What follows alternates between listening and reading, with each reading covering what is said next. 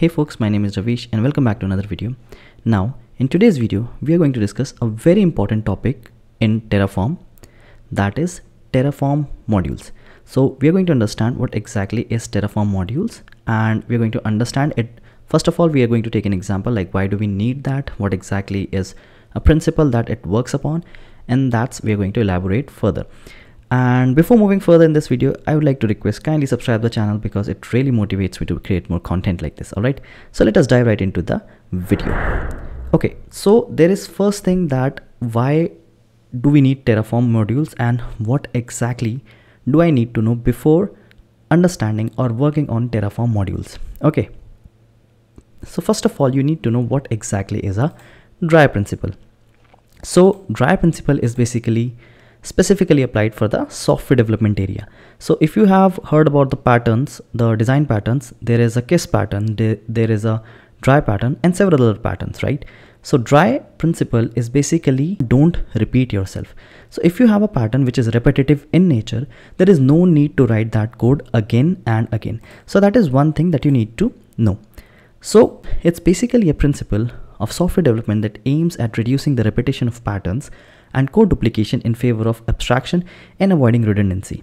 So if you go about a lot of principles, you can find a dry principle over there. So okay, so that's the one thing that you need to understand. Okay, so the next thing is what you need to understand is why Terraform module. Why do we need a Terraform module? So as your Terraform configuration becomes more complex, modules can be used to organize and simplify them. You can also share modules within your organization or with the Terraform community, and this comes straight from the website of Terraform. So Terraform has basically dedicated blogs in which they guide about Terraform modules. So they talk about using modules. So basically when you use a module, the Terraform registry hosts hundreds of modules contributed by Terraform community. Modules from the registry and other locations can be used to enhance your Terraform configuration. All right.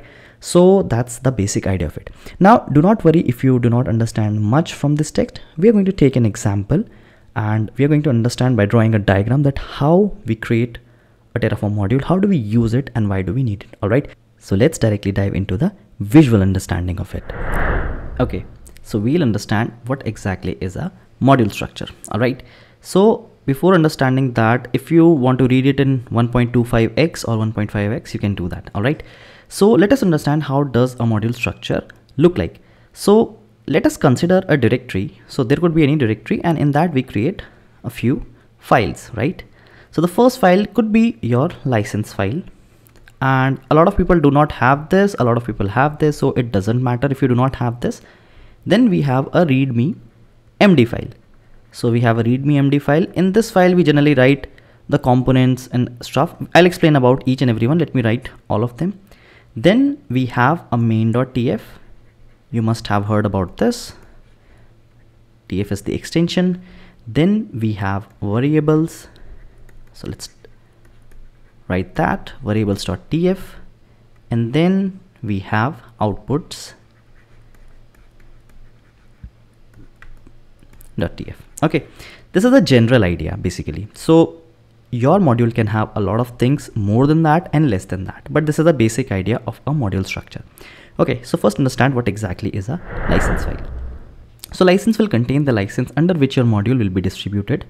When you share your module, the license file will let the people know its terms under which it has been made available. Terraform itself does not use this file. All right, so that's one thing to know about. All right, the second thing is readme MD file. It will contain documentation describing how to use your module in markdown format. So MD means markdown. So basically Terraform does not use this file, but services like Terraform registry and GitHub will display the contents of this file to people who visit your module Terraform registry or a GitHub page. This is very common in a GitHub repository. You must have seen it a lot of times. All right. Now let's dive into the main.tf. So main.tf will contain the main set of configuration for your module. You can also create other configuration files and organize them however makes sense for your project. So if you're creating any sort of project, main.tf is the first file that Terraform going to look. The next file is variable.tf. Do not get confused if it is variable or variables.tf. All right. This file will contain variable definitions for your module. when a module is used by others, the variables will be configured as arguments in the module block. Since all Terraform values must be defined, any variables that are not given a default value will become required arguments.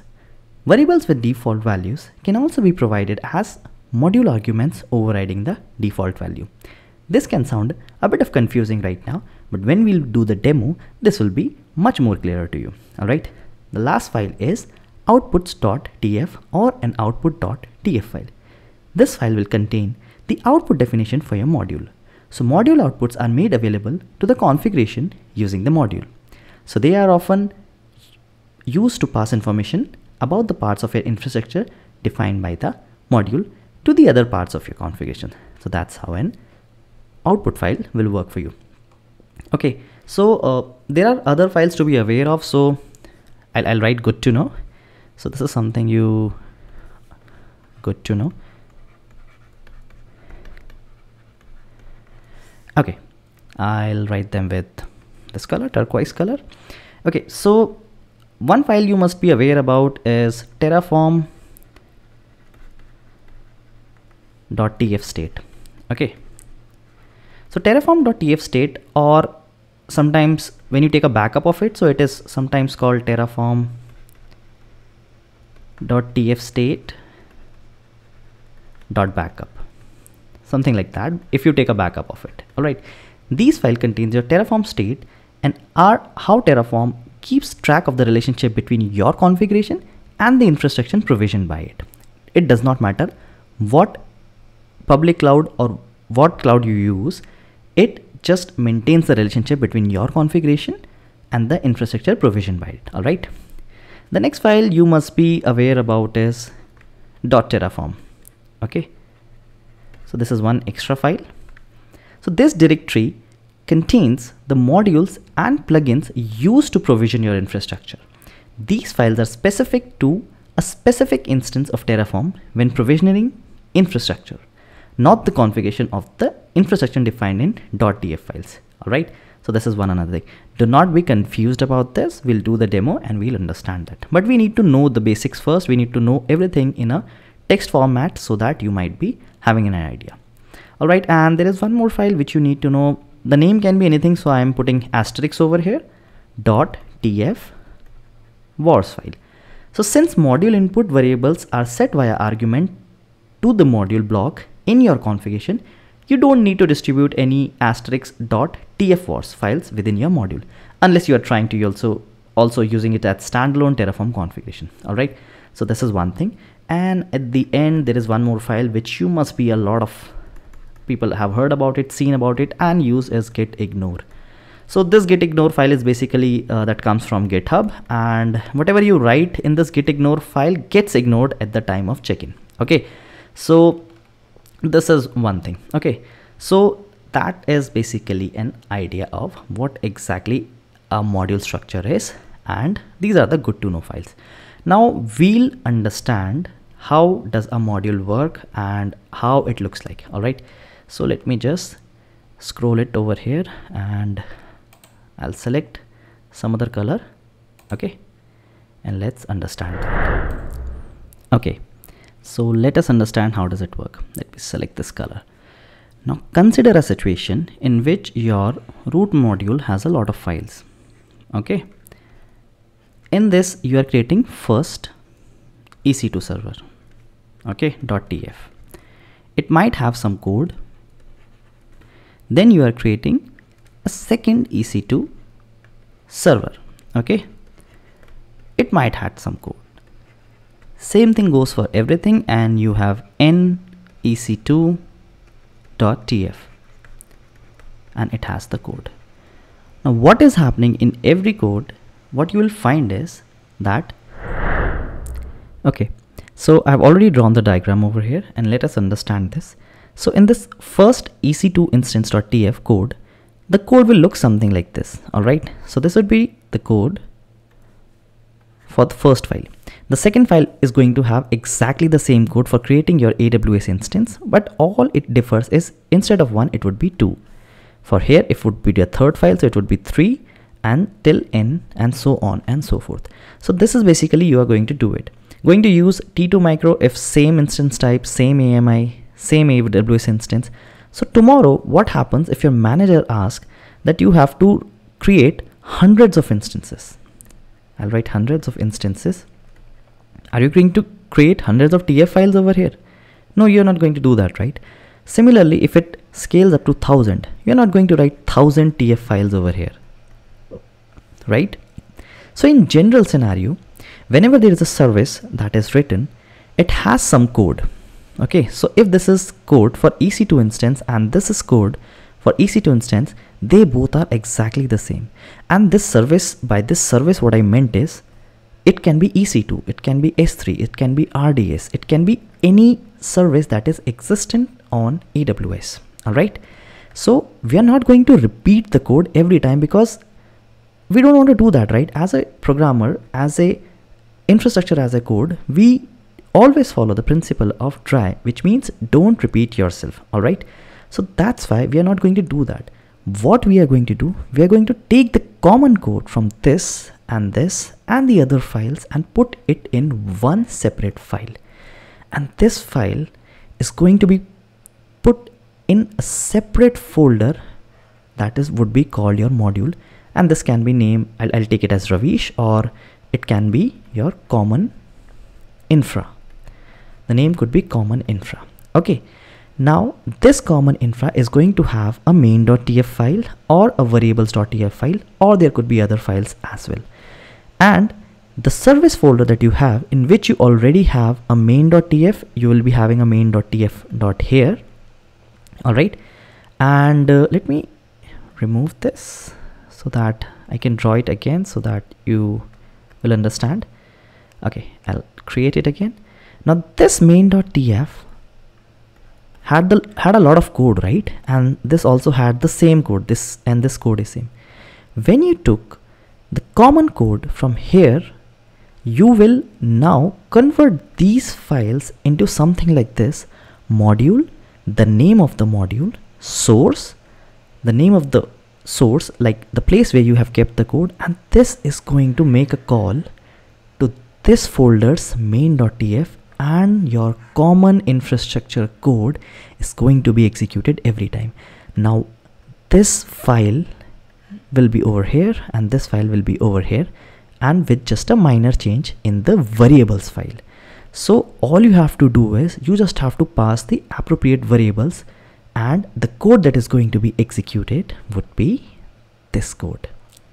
So all the code that you had written over here would be transferred to a separate module, and your code will be beautified. I'll show you with an example.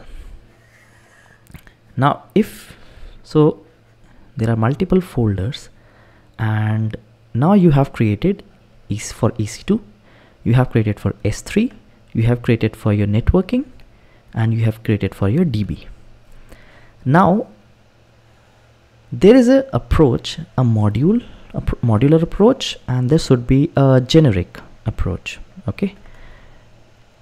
In generic approach, you have one folder and you write everything over here. And this looks quite cumbersome. You have everything you're creating for servers. You will be writing a server.tf. There would be s3.tf. There would be network.tf. There would be a lot of tfs over here, main.tf, and then you have your variables.tf. That doesn't look good, right? So you will create a module approach in which you have all the code of modules over here. In this folder you will have your main.tf and or your variables.tf. Same thing, main.tf, variables.tf, main.tf, variables.tf, main.tf, and variables.tf. And this is going to beautify the code, and every time that you want to create an EC2 instance, you don't have to do stuff over here, right? You can just make a call. Let's say tomorrow, if your manager asks for something, you create a new folder. Okay, so your new folder will come something like this, new folder. And in that new folder, if you want to create a service which is EC2 instance, you're directly going to make a call over here. Let me drag it. And this is going to use this code and going to create an infrastructure for you. And this will make your life a lot more easier. So this is a basic understanding of how does a module work. Okay, so one more example for this. So here you can see that there is a resource over here, right? And this is AWS security group. This is the name, and this is the name for that ELB SG. Okay, and then there is an ingress for this. Now what we're going to do, you can see the values are hard coded over here. Let me select red color. Value is hard coded over here, value is hard coded over here, and so on and so forth. Now whenever you use a module, you don't have to hard code it. Okay, you can pass it with these kind of variables. You can see the app port, and at the runtime you can pass it, or you can give it in the new child module. Okay, so you can see an example over here that there is a resource, there is a security group over here. All right, and here it's the name, here is an ingress for this. Now if this file is written 10 times for everything, you are having a code that is using itself a lot of time. I mean, it's repetitive in nature. All you have to do when you create a new file, you create something with a module name, you can give it a name, and you just give it a source. So when this source, it will make a call to this file and executes everything that is written in it, and then it will create your instance. All right, so this is how it works. So in this example, you can see we are talking about the AWS security group. It can be anything. It can be S3 bucket, it can be EC2 instances. So now we are creating a new service. This is a new service, right? So when we're creating a new service, we are not writing the exact same code by copying it over here, and we are just creating a module, SG module for this. We are making a call to this source, and this will come over here and it will create a service for me. And that's how it works, folks. All right, so this can be confusing as of now, but when I'll create a diagram, when I'll create a new video on this, I will give you a demo so that you can understand it fully. All right, so if there is any confusion over here, which can be because it can sound and see a bit of overwhelming right now, but do not worry about it. I'd make it simple when I'll do the coding part. All right, so folks, if you have any question, feel free to comment below and we will address that. So thanks guys, and I'll see you very soon in the next video.